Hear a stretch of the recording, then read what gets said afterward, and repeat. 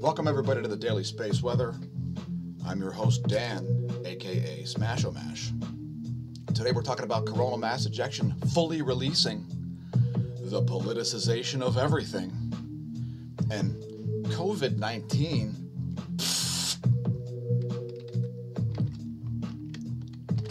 first let's talk about the sun. You see a sunspot has just formed over here. Will it have umbra long enough to be named Sunspot 2767? Well, we'll have to keep an eye on it to figure that out. Also, a small active region in the southeast, around where my pointer is. Let's look at some more stuff. Here's that coronal mass ejection that we covered twice yesterday. We had to do a second video about it because it hadn't fully released, and indeed even after the second video it hadn't fully released. Now it's pretty much fully released, and we can start analyzing, getting a better idea of where it's headed. Is it headed to your backyard? Well, we'll attempt to analyze once again. Here's the data from the LASCO C2. So this pane here, this is from stereo A. A spacecraft at Lagrange point 5. This spacecraft is at Lagrange point 1, between the Earth and the Sun. Lagrange points are places where spacecraft can maintain their orbital position with respect to the Earth without very much thruster input. There's one behind the Earth, on the other side of the Sun from the Earth. That's Lagrange point 2.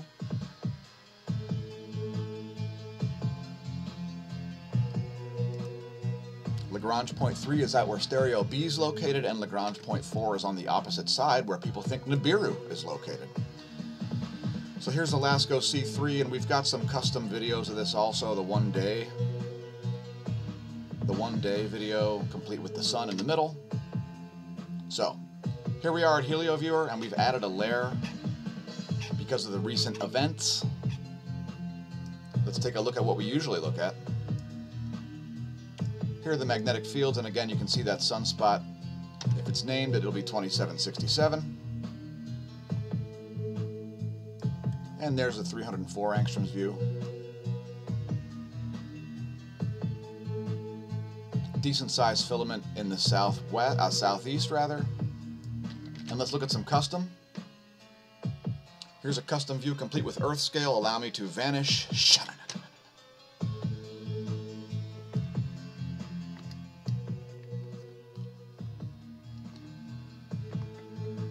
So there you have that.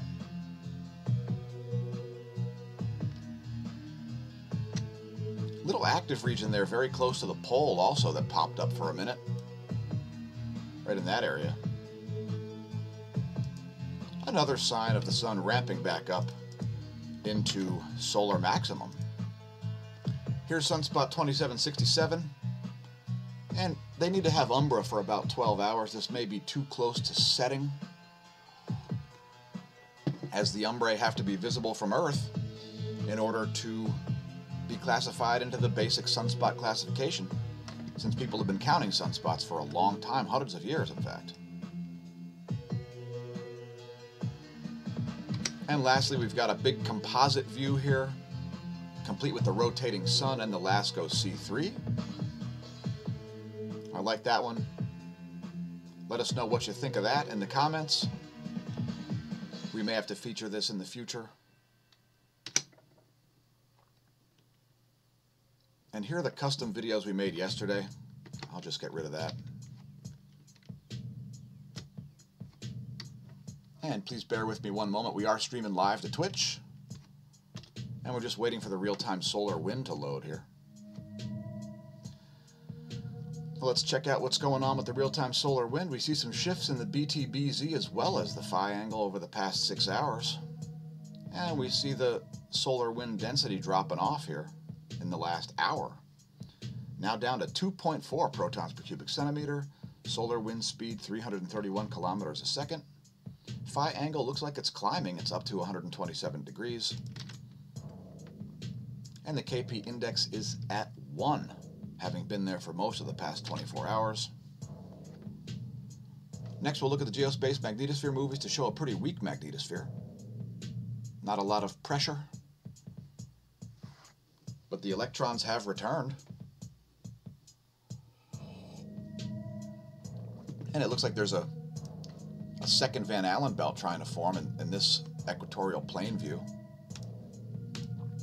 And we'll let that play through to once again archive 4 hours of data, courtesy University of Michigan. Next, we're going to look at ground geospace magnetic perturbations. Allow me to reappear. Ta-da! And we encourage everybody to leave a comment. It looks like we have some magnetism. Let's see what's going on. Here are the ground magnetic perturbations. And you can see some over the North Canadian pole. Less so over the North Siberian geomagnetic pole. And once again, indications that the South Pole has crept into the southern Indian Ocean. If you weren't aware, well, it's called a polar excursion, where the geomagnetism goes kind of haywire. Speaking of going haywire, our funding is drying up, so please consider becoming a patron or donating in other ways. Thanks to our one-time donor who donated yesterday. We appreciate that. Thanks to our people editing your pledges on Patreon in the upward fashion. And thanks to our patrons for being assistant and associate producers of the content. Our real source of funding is Patreon.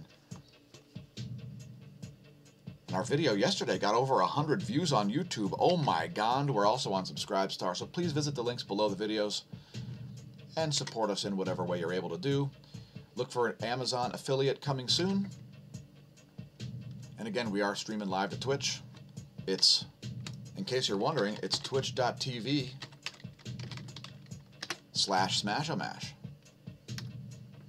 If you haven't subscribed over there and you want to see the content immediately, well, that's the place to do it. Again, streaming live. Later, we'll upload the video to YouTube and to BitChute. Please don't forget to press like and subscribe in those places. And we are trending, apparently, on the BitChute science section, as we see hundreds of videos, hundreds of views per day. So, great success over there at BitChute. And welcome to the daily Smash Lights section, where we talk about whatever we want. First, we're going to talk about Comet Neowise. It's sizzling as it slides past the sun. Will it break up? Will it continue to brighten? What do you think will happen? It cruised inside Mercury's orbit on July 3rd.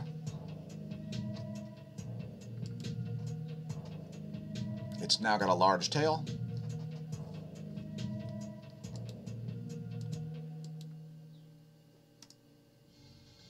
And there you can see Comet Neowise from the International Space Station, courtesy astronaut Bob Behnken. Well done, Bob. Anyway, we're citing once again that this is now visible to the naked eye. And by the way, if you're wondering what we're listening to, I'm about to shut it off. It's soundclick.com/goldencatproductions. This track's called Blacksmith. You can download it for 99 cents.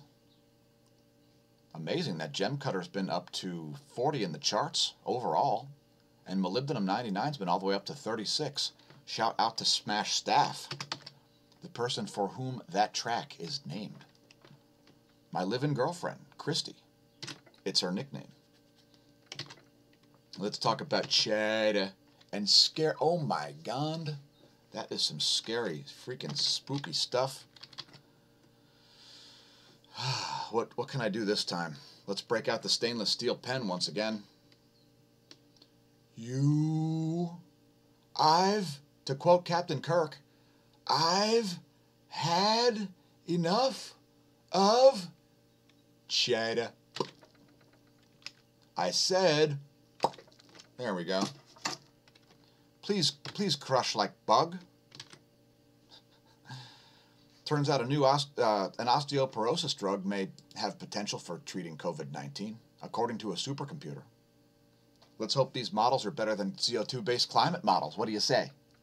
It's Escalate 4 Cove project, an already registered drug, the best possible thing for little wimpy viruses like COVID-19 is to have a cure for them, like raloxifene. So once again, announcing some positive news about it. By the way, it's still not particularly dangerous for healthy people, something that I've been saying since January 23rd when smAsho.com/forum started covering it. Let's hope the potential is good. Let's talk about brainwashing. Doug Casey knows what he's talking about. Hysteria is the problem, not the flu, not COVID-19. What's scary is people doing incredibly stupid and irresponsible things. This is hysteria comparable to the witch trials of the late 17th century. I would concur. Let's play a clip from his op-ed. Really about the safest place to be today. It's not at giveaway levels like it was in 2001. Anyway, I don't know what he's talking about. Perhaps check out the video. It's on zerohedge.com. The worst people, not the best, get into government. Right, Tom Wolf? Now, Tom Wolf is the governor of Pennsylvania, and Pennsylvania's top COVIDiot. Another one of his COVIDiots is former linebacker Dr. Rachel Levine. And I'm pretty sure the combined knowledge of infectious diseases with these two is similar to the dander of a cat. My goldfish seem to know more about infectious diseases than Tom Wolf. It's going to end very badly, Casey says, of the government's management of the economy. Why? Because the government shouldn't be managing the economy because it sucks at it. Now, I was going to cover some stories from NBC News and from CBS News, but I won't, because their websites suck so hard I can't even find the articles I was looking for. So let's ignore NBC and CBS News, two complete leftist arms of the Democrat Party. Let's talk about De Niro. Hoo-ah, hoo-ah. Apparently he's been running out of dinero. De Niro's been running out of dinero. So I don't know why. I thought he was worth hundreds of millions of dollars. Maybe he's a very irresponsible spender. That's why he keeps starring in ridiculous movies. And I don't know what the point is, but New York Post, talking about De Niro, says coronavirus decimated his finances. Again, I don't know how that would be, but whatever. Now, I've survived a global pandemic. Mary survived a global pandemic. And thanks again for posting at smashamash.com/forums coronavirus section. And let's talk about Fauci, because Fauci's been talking about partisanship, and Fauci is correct. So, the partisanship is pathetic, and to all you Karens and Chads, shut your faces. If you know less about infectious diseases than my goldfish, I'm uninterested in your opinion about lockdowns and mask wearing. You're not the boss of me.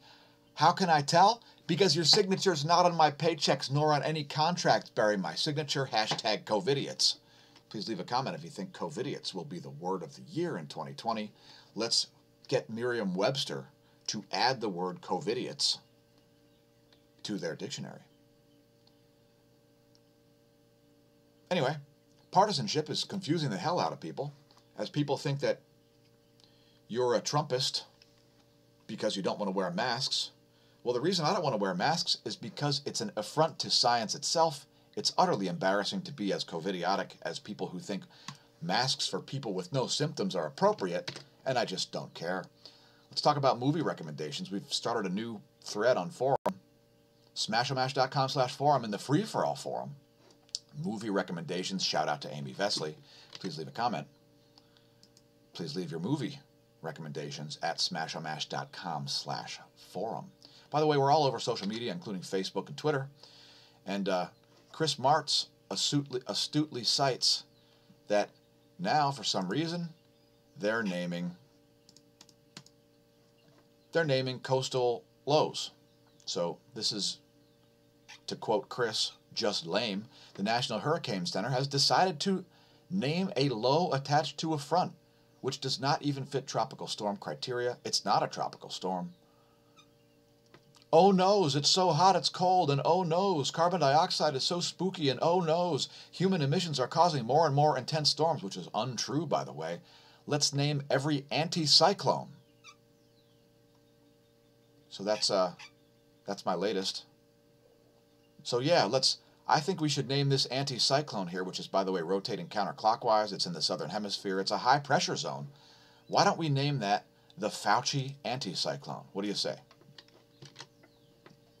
By the way, we're also on Instagram. And if you saw our video yesterday, we just combined these two videos and then put an image of the LASCO C3 for posterity. And here ends today's Smash Light section. Sorry if we don't make a clip. We're running kind of late. 10.7 centimeter radial flux is at 68. Make that 69. And now we're on the Space Weather Enthusiast dashboard. Yeah, 69 for the 10.7 centimeter radial flux. And here's the Enlil spiral. It shows a coronal mass ejection, but I don't think this is going to be updated throughout the day today, as that thing hadn't fully released yet. And again, here's the latest in terms of the radial flux. Let's zoom in on that. There you go. There's the solar minimum that we've just come out of. Congratulations on surviving it. The GOES X-ray flux is pretty flatlined despite seeing a small sunspot group in the western area. Proton flux remains flatlined, and it may remain flatlined, especially if that coronal mass ejection entirely misses the Earth, which is entirely possible. But again, there does appear to be a small Earth-facing component, since we did see a halo on both sides of the coronagraph, the LASCO C2 and C3. GOES magnetometer is pretty spiky here, and no surprise, we are solidly in the North Pole current sheet, shown here in green. And you can see these variations in the amount of plasma in the corona. That affects the amount of magnetism detected around the ionosphere, where the GOES 16 is located. And we expect to remain solidly in the North Pole current sheet for at least the next 36 to 48 hours. Here's the line of sight field plot showing the B field in blue. That's the interplanetary magnetic field on which you live, and there's really nothing to comment about it. It's quite symmetrical right now. And here's what's going on, okay? So here's the sun, here's the Earth. Stereo A would be out here, stereo B would be out here. Lagrange point 3. Lagrange point 4 is here, and Lagrange point 5 is here, where stereo A is. So from the view of stereo A, what we see is something headed in this direction. But we don't know the difference between if it's headed in this direction or in this direction. See what I'm saying? And this is why we have to use the LASCO located here at Lagrange point 1, as well as stereo A, to look at from this perspective as well as from this perspective, to give us the best idea of the speed and location of that coronal mass ejection. Now, to me, it looked like most of it went like this.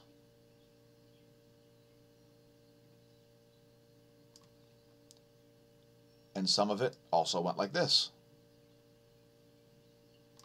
Now, it's diffuse, and NASA's reporting that it's very slow moving, so it's probably going to take about 3 days to arrive on the 12th or 13th, perhaps. And I'm not really expecting a very big hit at all. I'm expecting a KP of 3 from it. You should see a little spike in the solar wind data, and I'll show you what these typically look like. A small, weak, diffuse coronal mass ejection look like. Typically, what you'll see is you'll see a little spike in the density like this, and a little spike in the velocity at the same time. That's typically the kind of signature you'd see with a coronal mass ejection, especially a small, relatively weak one like this. Again, most of it appears to be missing the Earth to the west. Just keep in mind that's the way the Earth rotates. So a western miss is going to miss more closely than an eastern miss, as when one misses to the east, the Earth is moving away from it. Hope that makes sense. Let's move on to see what's going on above my head. It's civil twilight. Hopefully you're not experiencing civil unrest where you are because of complete COVIDiots. And if you get up before dawn, you should see quite a pile-up. You can see Mercury, Venus, Mars, the Moon, Saturn, and Jupiter, all in the same sky. So eyes on the ecliptic if you got a low horizon. Leave a comment, leave a photo, let us know. We'll feature it on the channel. We've got some electrons back. There's the 1-year graph of electron flux. Here's the 3-day graph of electron flux. We never quite reached into alert threshold levels, making it unlikely for very much satellite drag. We still do see some nighttime anomalies here around the Caribbean and South Pacific, southern Mexico, etc., northern Central America. And this will give you some idea of where your GPS errors will be located. Still fairly low levels of electron flux. Expecting to see this come up again. I wouldn't be surprised once again to see alert levels happen today. That's the whole air column, thermosphere all the way down to the ionosphere. Here's just the ionosphere layer. And we see some extreme discharge events going on there, as well as some great charge disparities happening, making it all the way to 10 megahertz on the sun-facing side, and a huge F layer shown in red. That's 1 megahertz, which makes it an F layer as opposed to an F2 layer, which would be the yellow areas. Here's the latest image. And you can see that 10 megahertz zone right there and that 1 megahertz zone there. A bit of a large charge disparity in the ionosphere right now. Looking at earthquakes over the past 24, we don't see very many, although here's a very shallow quake at Hawaii. It's a 3.1 magnitude, one of the largest we've seen for a while here, and it's directly under the Mauna Loa caldera. Now we've seen a lot of activity right in this region here over the past weeks and months. More magmatic activity, that earthquake happening at 600 meters above sea level, a negative depth. Negative depth, it's almost like negative distance and negative temperature, right? No, just kidding, folks. It means above sea level. Here's a deep quake at Timor-Leste. Once again, a series of deep quakes happening there. This one's a 4.6 at 245 kilometers. Deep quake at Indonesia. To the east of where that last one was located, that one came in at 17:01 Universal Time last night. And let's scroll up the list. We don't want the video to be too long. Basically a lull in earthquakes. If you're in an earthquake-prone zone, have a plan. Know which building facades may collapse. Have a bug-out bag. Try to be an asset, not a liability in the event of a disaster. Looking at volcanoes, we see Kadivar back on the list. 6,000-foot plume there. Sangay, flight level 20,000 there as it explodes in Sabancaya. Intermittent puff emissions are producing a 27,000-foot ash plume as it also explodes. Please do not attempt to do a back handspring or tightrope walk over the caldera. Now, you're going to hear lots of stories about the Saharan dust. Here's a real-time map of it. And thanks to nullschool.net for having such a fantastic website. Let's get back to what we normally look at, the jet streams. So there are the jet streams of the west. Extreme meridional jet stream flow dominating the northern hemisphere, and very concentrated jet streams dominating the south. There's a 254 kilometer per hour section of jet stream off the east coast of South America. Here's the eastern world's jets. And again, extreme meridional jet stream flow seen all over the northern hemisphere. Check it out. That is a hardly coherent jet stream. Next, we'll look at some pressure maps. Here's windy.com. And we're letting this advance. This is the GFS forecast. And we'll pause this at about 12 noon tomorrow, my time. For you new viewers out there, I'm located in Lehigh Valley, Pennsylvania. Please leave us a comment. Let us know where you're located. Especially if you've never left us a comment before. I'm pretty bad with names, and knowing locations helps me to remember who people are.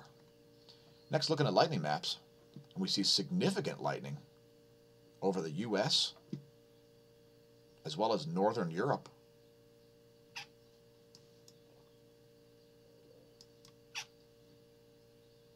Chattanooga. Nashville. There's thunder and lightning to your east. What else do we have? Here's the most concentrated storm, it looks like. Hey, Wichita, you might be in the crosshairs. There is thunder rolling in. Dag. You see all those strikes? Yowzers. Check out lightningmaps.org the next time you hear thunder. Freak out your foes and impress your friends by forecasting thunder. Tell them that you're Thor or perhaps Odin. Here is the water vapor maps for Europe and Africa. Some very dry air over northern Africa. Water vapor maps for the Far East and Oceania. Water vapor map for the Western world, the Americas.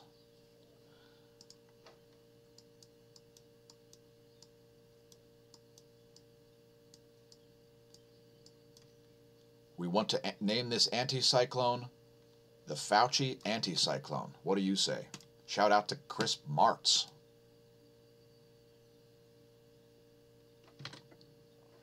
Here's the cloud layer.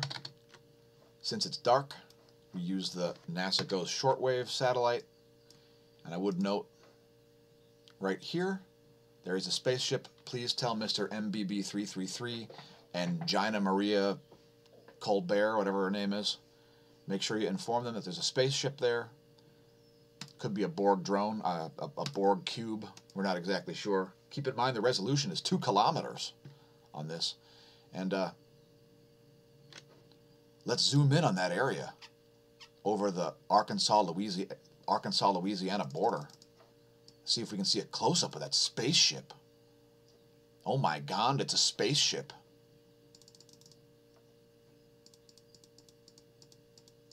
There it is, folks. Oh my God. It's got to be a spaceship, or maybe it's HARP, or maybe it's a chemtrail. Ooh, I'm scared and spooked. Maybe it's seeding Arkansas and Louisiana with COVID, or maybe it's a 5G,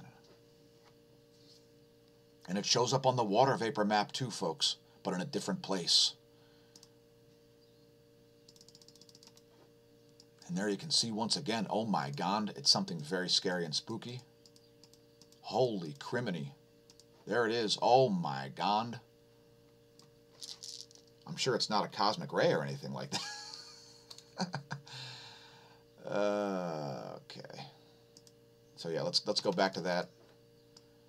And we're going to zoom in on the area around Kansas. Actually, let's check out this low off the coast of Delaware. It looks more interesting, and it affects me directly. So for once, I'm going to do some weather forecasting for myself and not step outside and go, what is going on out here? Which happens to me all the time, by the way, as a result of me making these videos. Anyway, there's what's going on with that coastal low, which I believe has been named Tropical Storm Lulz.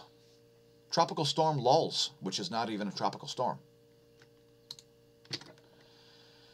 Here's the U.S. Doppler radar. A long band of storms there, right on the coast of Lake Michigan. Let's check out these strong storms over Kansas, as they're producing a ridiculous amount of lightning right now. And there you see those. Nothing too exciting going on there. And thanks, Smash Team, for tuning in. Please leave us a comment. Share on your social media. Be part of the Smash Team. Tell your friends, tell your foes, tell your science noobs, tell your science pros to fly American Smashways. And thanks for flying American Smashways. Please keep your head and arms inside the Smash plane at all times, as we have bonus features. Sunspot 2767. It looks like it's beta class, as I see 2 distinct umbrae. Let's check the magnetism.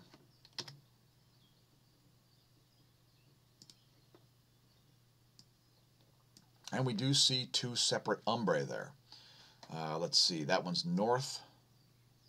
That is a cycle 24 sunspot, folks, as the leading polarity here is South Pole, and this is north of the equator, making that a cycle 24 sunspot. Last but not least, let's check out the 335 angstroms for once. We don't view this all that often. And we'll just allow that to load here. That's a 48-hour video. It's from the SDO. Thanks for tuning in. Remember, stare at the sun, don't drink it. If you do, don't drive. And since it'll never be now again, may that solar wind be at your back. And may that neo-renaissance be kind to your heart.